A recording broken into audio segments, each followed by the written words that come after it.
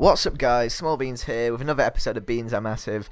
Start off this episode by buying a centre back called Lugano. He's in my formation, 12 contracts, not bad.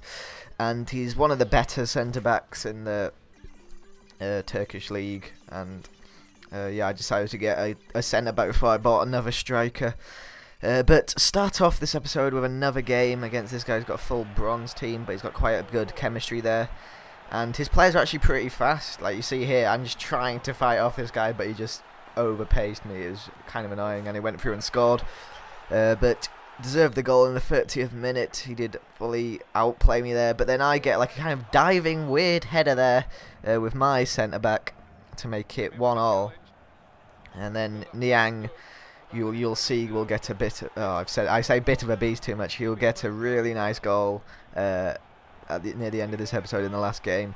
There's a spoiler, but there Niang gets another one to make it 3. Then Baiki Yong just gets the rebound of his head and to make it 4-1. And then just to add insult to injury, Niang gets through again, and I think I just blast that into the top right corner to make it 5-1, end of the game. Pretty nice. Have a few rage quits this episode as well, but after that game I went and bought myself a new striker, a guy called Barros.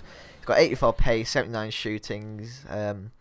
His stats are pretty good, and I bought him because Niang was actually injured for 2 games, so just to replace him for now, because I don't really need to have another gold striker yet up front with Niang, because Baiki Yong is actually pretty good. And start of this game by Barros getting his first goal, kind of a weird goal. His goalkeeper fucked it up, and I ended up just getting a shot there. And then Barros actually got injured that game as well. My players got injured a lot during this series, but he manages to pull off a finesse anyway from outside the box to make it 2-0. And I think here I just get a header, not a very good goal, but simple all left in the 90th minute, and then he rage quits straight after that to make it 3-0 because I don't know, rage quitting is kind of annoying. Like if I beat someone by lots of goals, it's like well in for sticking it in very long. But normally you just get people rage quit. It's FIFA, so it's what happens. But you see there, this guy's got an Owen and a Barry.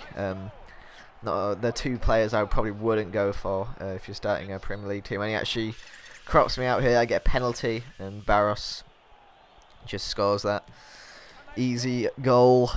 And this Turkish league was a lot better for starting off with. The players that you buy at the beginning are a lot better than the Dutch league.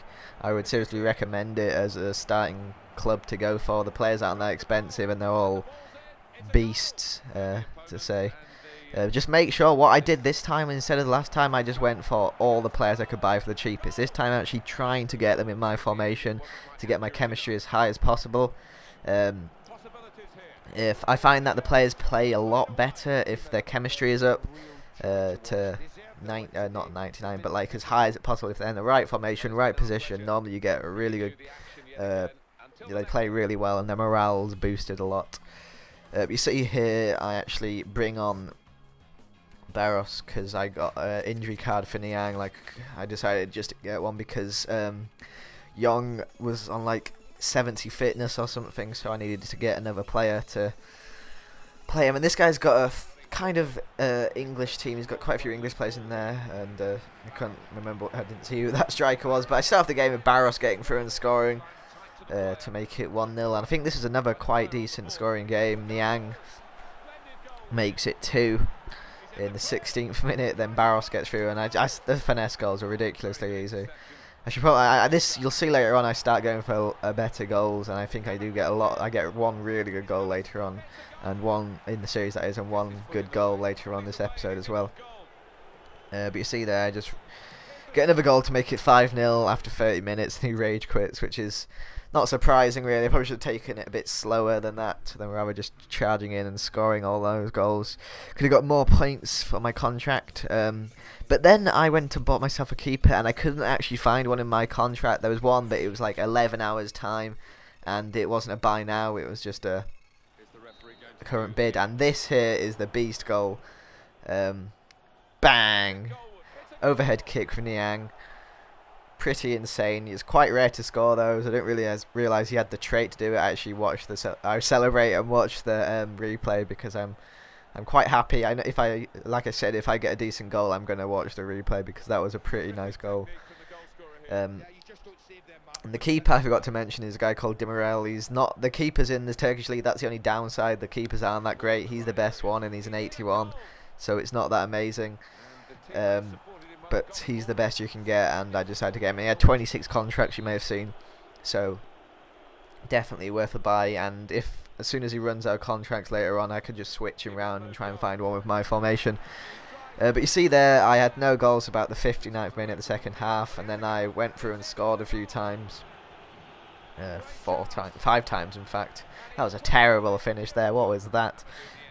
But yeah, I'm really enjoying this Turkish team. I've actually finished it as well, so thanks for the tips in the comments and stuff, but it's not really helping because I've already finished it. Yes, I will. That's the end of this episode. You see here, got quite a lot of points for that game. And the pronunciations of this one are still a bit tricky, but I think I'm getting through easier. But that was the game, 6-0, and the end of the episode. So thanks for watching, guys, and I will see you in the next episode. Goodbye.